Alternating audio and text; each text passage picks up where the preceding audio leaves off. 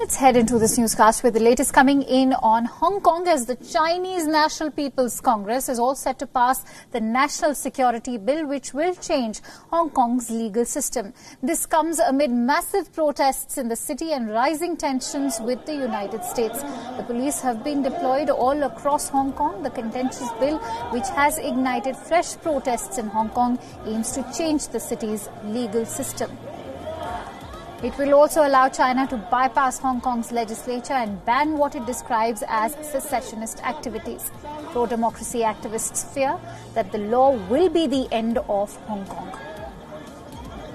This law comes as Beijing blocked an attempt by Washington to hold a United Nations Security Council meet on the proposed national security law. Earlier, United States Secretary of State Mike Pompeo told the Congress that Hong Kong has lost its autonomy and that it no longer qualifies for a special trade status under American law.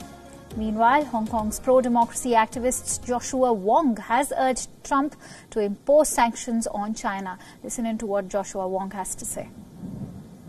We urge President Trump to echo on the recommendation of Secretary Pompeo to enhance the economic partial sanction on Hong Kong's red capital, and also for those businessmen or politicians that violate human rights, enhancing the national security law that will erode the future of Hong Kong.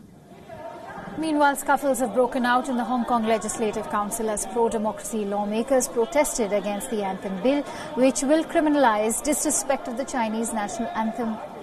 The Legislative Council security staff removed pro-democracy lawmakers from the chamber as the debate on the anthem bill went underway. The bill will make it mandatory for the Chinese national anthem to be taught in Hong Kong schools. The debate was later suspended as pro-democracy lawmakers threw an object at the Legislative Council president.